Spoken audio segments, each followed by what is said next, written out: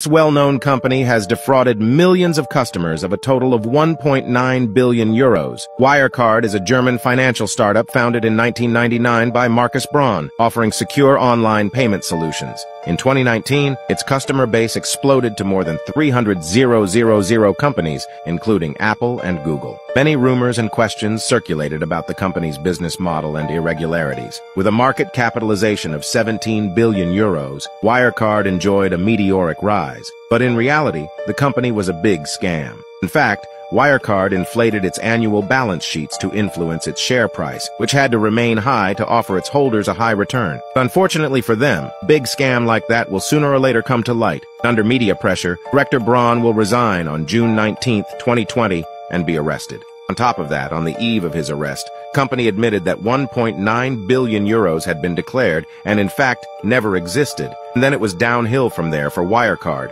which declared bankruptcy on June 25, 2020. I analyze a new marketing move every day, so subscribe to not miss the next one.